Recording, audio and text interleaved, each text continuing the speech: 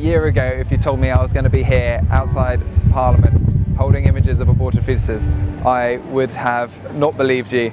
But the reality of it and the need for justice is so strong that that is why I've come out today, to seek justice and to expose the reality to the public. I've been involved with the work for about 3 to 4 years now, on and off, just volunteering at different locations. And what I've just found about this awakening tour this year is just how much progress we've made when it comes to educating the public about the humanity of the child. My name is Dave Brennan. For 2 years I was a maths teacher with the charity Teach First, and since then I've been working full-time for a church, mostly as an evangelist.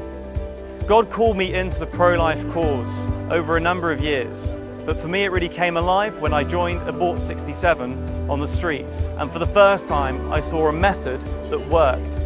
It made sense instantly and I threw myself in. Since then, God's put a call on my heart to go full-time in pro-life work. God willing, we'll start in January. We're believing and hoping for that. I found today really encouraging. I was terrified beforehand. I was really nervous. I've followed you on Facebook for nearly a year. I've read up a lot of pro-life arguments. I've always been kind of passively pro-life, but it wasn't until a friend's experience with being pressured into an abortion that I really looked into it. And this was my first time outside of just posting pro-life content on Facebook, actually taking an active role. My eyes got open to the reality of abortion when I basically saw some of the Abort 67 images a few years ago, and I was absolutely shocked to realise that it wasn't just a clump of cells or a removal of pregnancy, it was actually a human being. It made me think I've got to do something to stop this, because human lives are valuable, and I couldn't think I was just sitting back and not doing anything to change things, because basically people are being killed and I'd be doing nothing about it. My plans for Bristol moving forward would be to get people together and along with Abort 67, move forward and see what we can do in this city to spread in the word and change people's hearts and minds in relation to this issue.